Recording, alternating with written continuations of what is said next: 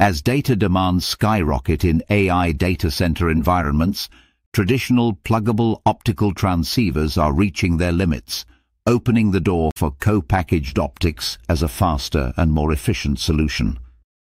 In this video, I break down why pluggable transceivers are falling behind, and how co-packaged optics are set to dominate next-generation AI data centers. Modern AI data centers are filled with server racks, tall metal frames housing dozens of powerful servers, switches, and networking components. At the heart of each rack is a switch chip, often mounted on a switchboard. This chip acts like an intelligent traffic controller. It directs data between different servers, GPUs or graphics processing units, and storage units.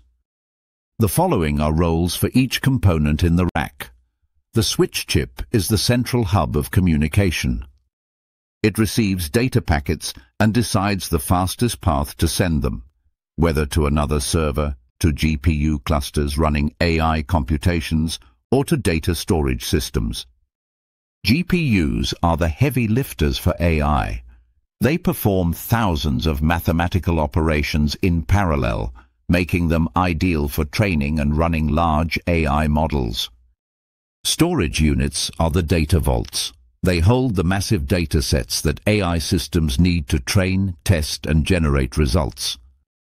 To move data between all these components and between racks across the data center, optical networking is used.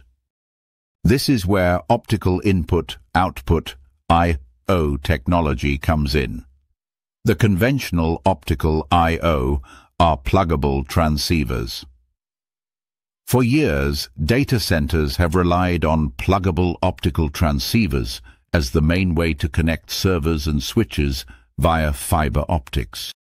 These small, removable modules fit into the front panel of a network switch.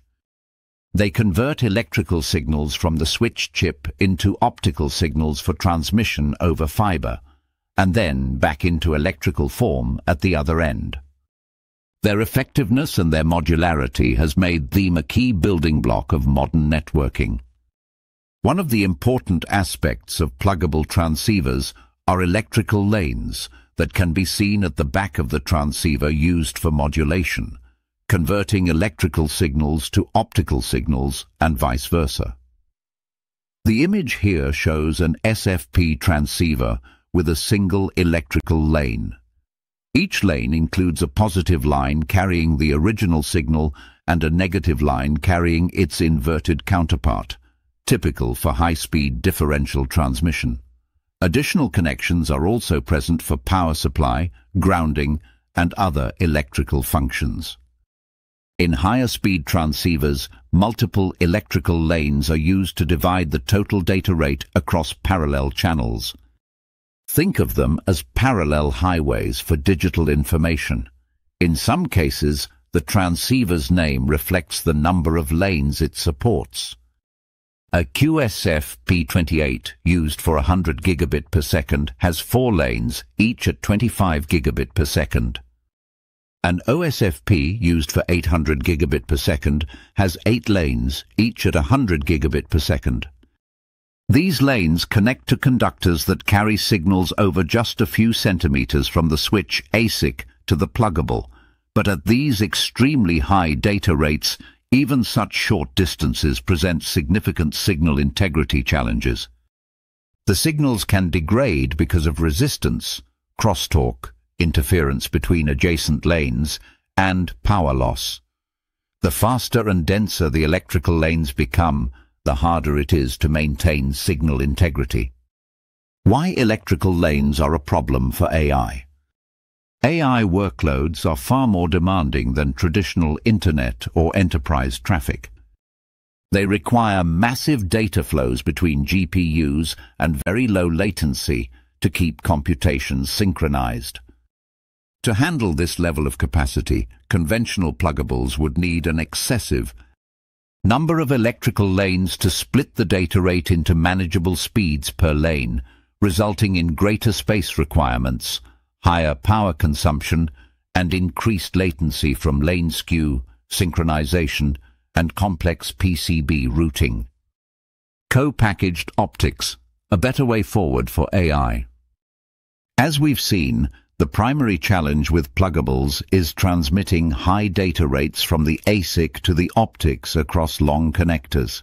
The solution is straightforward. Shorten the connector length from the switch to the optical modules. Co-packaged optics, CPO, does just that by integrating the optical modules directly next to the switch ASIC on the same substrate, eliminating the long electrical paths that cause so much trouble. In co-packaged optics, the high-speed lanes are reduced to just millimeters, minimizing signal degradation. Less electrical loss means less heat dissipation and power consumption. CPO supports hundreds of terabits per second per switch, far exceeding what pluggables can achieve. They are perfectly suited for large GPU clusters where enormous bandwidth and tight synchronization are essential. The bottom line is that pluggable transceivers will continue to play a vital role in the communications industry for many years to come. However, for AI applications demanding switch capacities exceeding 100 terabits per second, co-packaged optics offers a more effective solution. That said, co-packaged optics comes with its own challenges, chief among them being serviceability and replaceability.